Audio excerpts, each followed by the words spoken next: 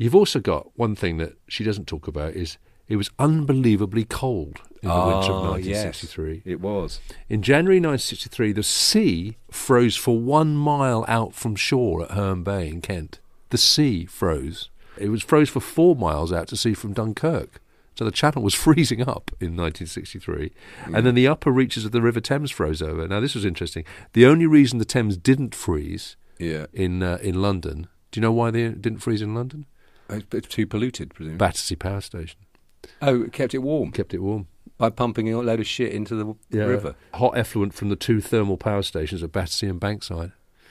That's what stopped it freezing over, they think. Nice. So it was really, really cold. Those buildings in Battersea would have had just one fireplace in the ground floor and nothing else. Yeah, it would have been cold. And no running And they have water. to keep the factory cold for the chocolate, don't they? Because so it doesn't melt. Yeah. So it would have been cold, it cold, would have been cold. really cold. I'll tell you, that winter contributed to the demise of another famous female feminist writer of the era.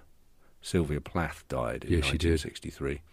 Now, she actually does talk about the pipes froze and the children were sick in that winter. And so her depression returned big time as a result of living I didn't know that. the cold. So obviously her novel The Bell Jar was published in 1963. Yeah. So that's a weird juxtaposition. Up the Junction and The Bell Jar. Really? I think if you all read those back to back, it'd be kind of interesting. Yeah. Meanwhile, of course, the men are writing Ice Station Zebra, Alistair MacLean, and Horse Underwater, Len